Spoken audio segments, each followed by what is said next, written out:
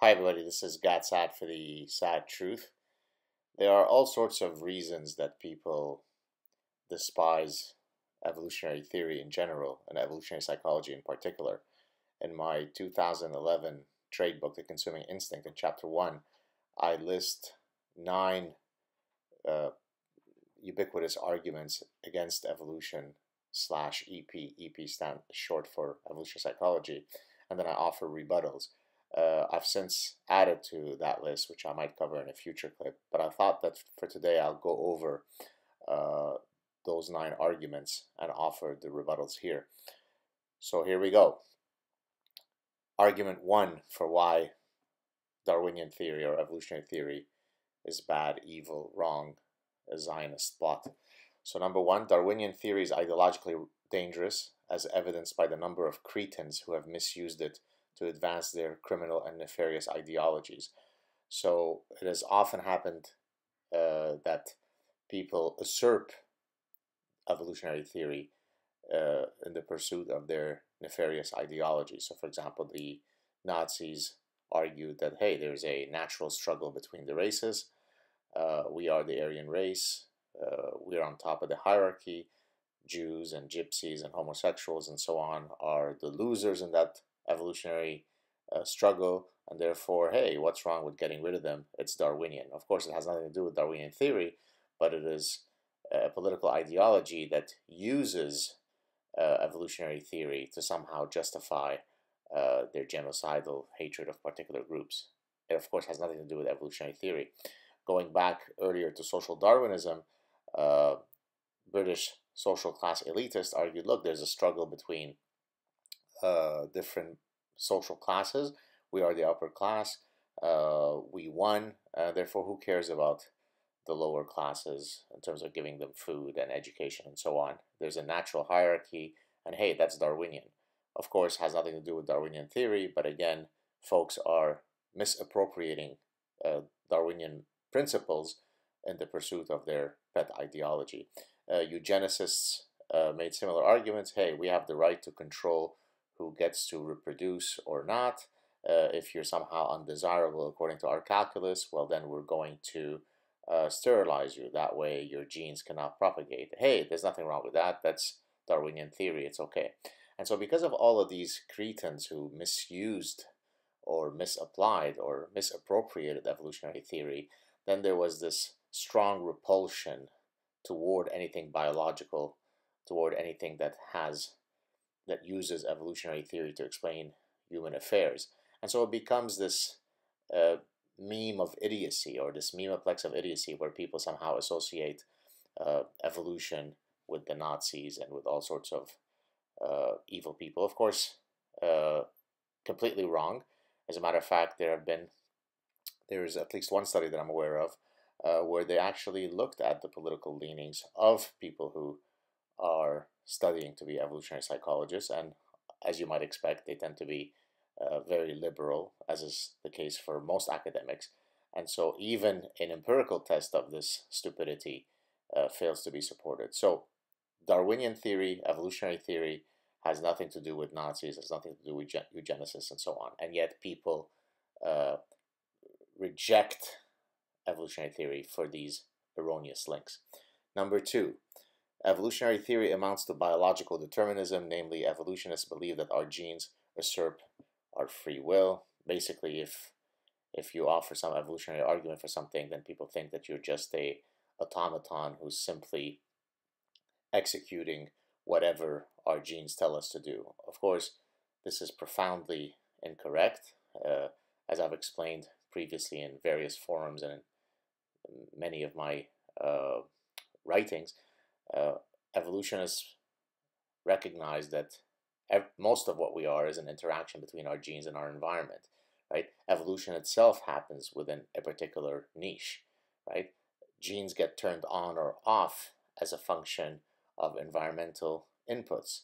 So no, arguing that something is an evolutionary imperative doesn't imply that it is biologically deterministic. Nothing could be further from the truth. I've even given an example, the cake metaphor, where when you're talking about nature versus nurture, If you take a cake, starting with its original ingredients, the baking soda, the flour, the butter, the eggs, each of these ingredients are separated, then you bake the cake. Now you have the final cake. If I were to ask you point to the eggs or point to the sugar, you couldn't, right? The cake is an inextricable mix of all of those ingredients. So no, we are a product of both our nature and our nurture, and the idea that evolution is biologically deterministic is extraordinarily idiotic, and it only advertises that somebody who levies such an accusation knows nothing about biology and certainly nothing about evolution.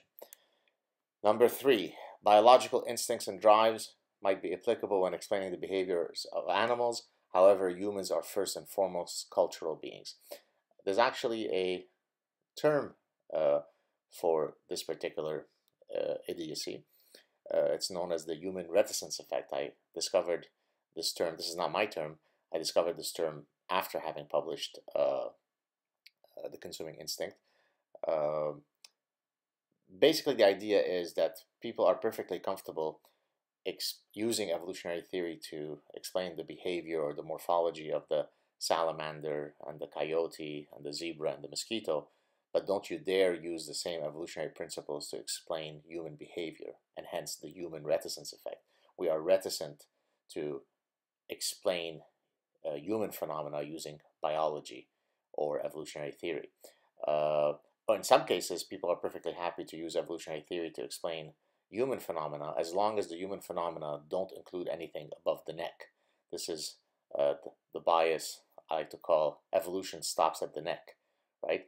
So opposable thumbs, yes, of course, that could be explained via evolutionary theory. But the most important organ defining our personhood, which is our brain, somehow exists, somehow came to be through mysterious forces that were outside of evolution. Of course, that's laughable. Number 4, evolutionary psychology, or EP, is strictly concerned with the cataloging of human universals, meaning things that are the same across cultures, while most social scientists are interested in understanding behavioral heterogeneity, things that are different across people.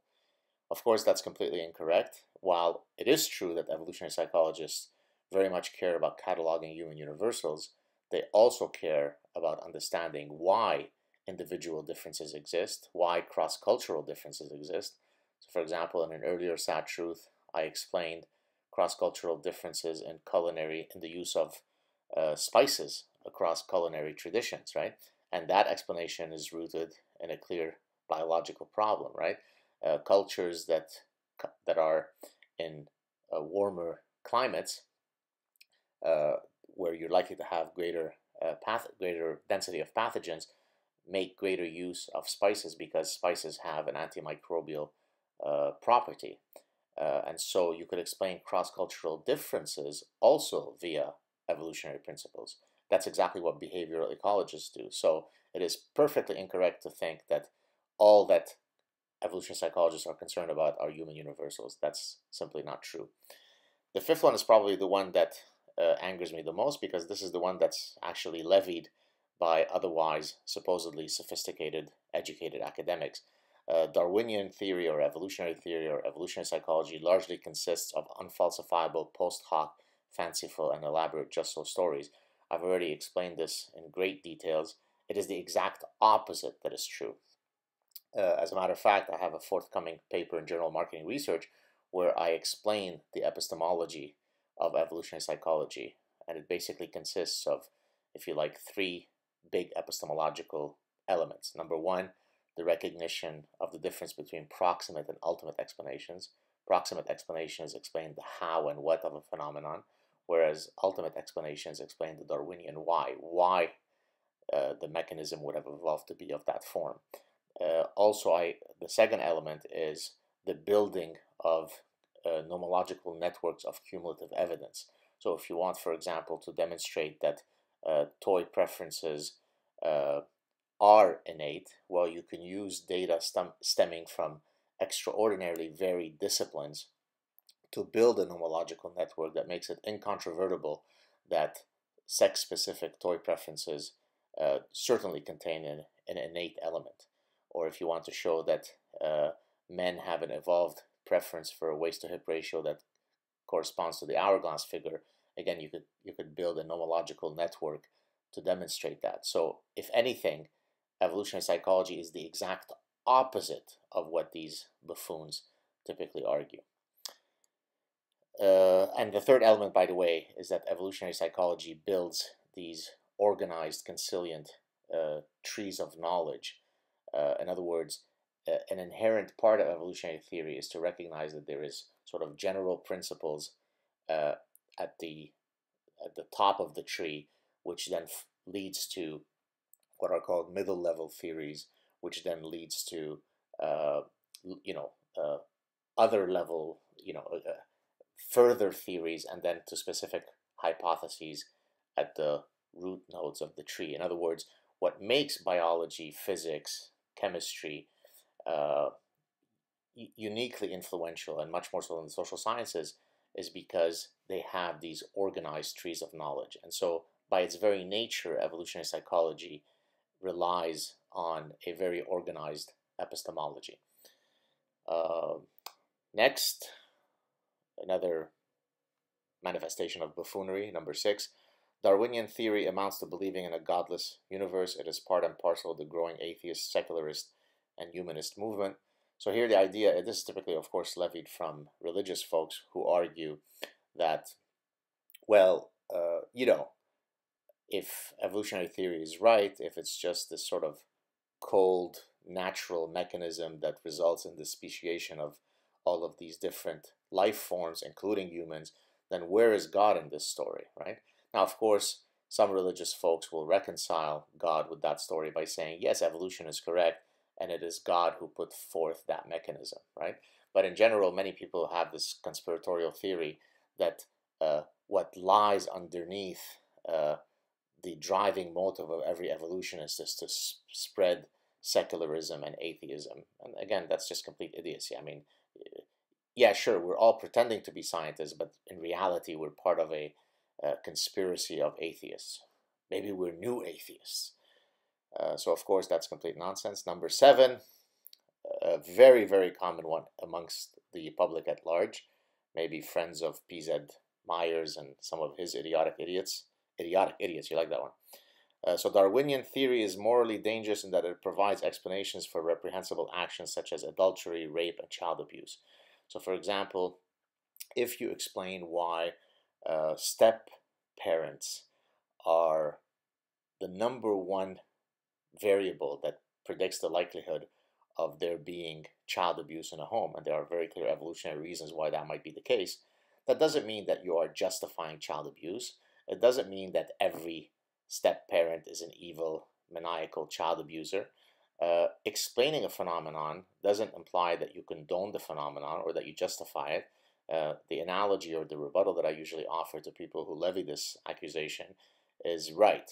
So, oncologist, somebody who studies pancreatic cancer, ultimately must be a nefarious oncologist because he is justifying the existence of cancer. He is pro pancreatic cancer, right? I mean, so it's a level of stupidity that's difficult to understand. And if you hear a hint of frustration in my voice, it's because these accusations are truly immortal. It doesn't matter how often you address them, how often you dismantle them, how often you demonstrate that people who levy them are simply advertising their ignorance. They keep returning. The phoenix of stupidity rises yet again. Number 8, Darwinian theory posits that humans are brutish and selfish creatures engaged in an endless survival of the fittest. Of course, nothing could be further from the truth. Yes, of course, humans can be brutish and competitive, and there are evolutionary reasons that can help us understand under which conditions these realities might manifest themselves. But also, evolutionary psychologists study romantic love and sibling love and altruism and empathy and all sorts of other laudable virtues. And so evolutionary psychologists recognize that humans are a complex creature that are endowed both with competitive urges and cooperative ones. And so, again, nothing could be further from the truth from that is listed in point 8. And finally, number 9, providing a datum at the individual level that is contrary to a fact that holds true at the population level is sufficient to supposedly falsify a given evolutionary principle. This sounds like a mouthful, so let me try to explain it.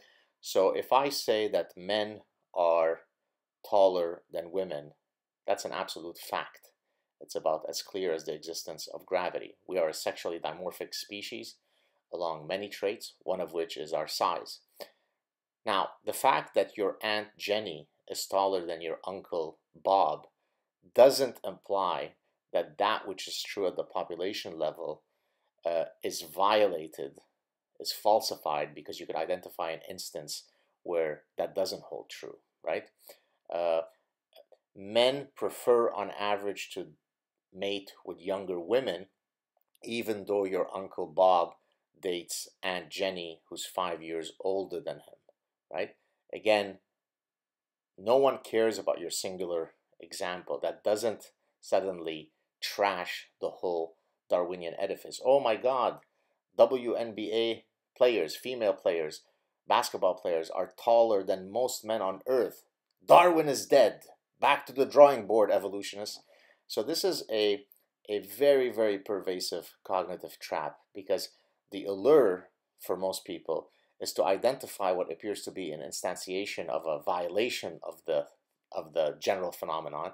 And if you can generate that one phenomenon, then clearly evolution must be wrong. Nothing could be further from the truth.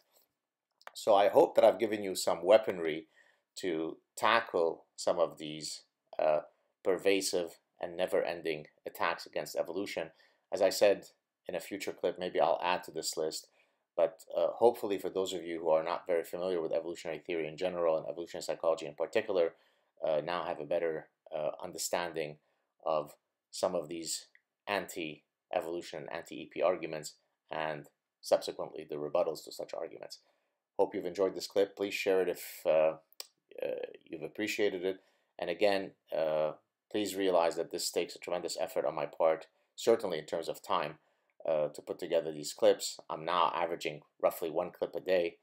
Several hours a day I spend either booking guests or speaking with guests, uploading, and so on. So if you could in any way support the channel, either by sharing the clips or via Patreon or PayPal, it would be much appreciated. Thanks everybody, and I'll talk to you soon. Ciao.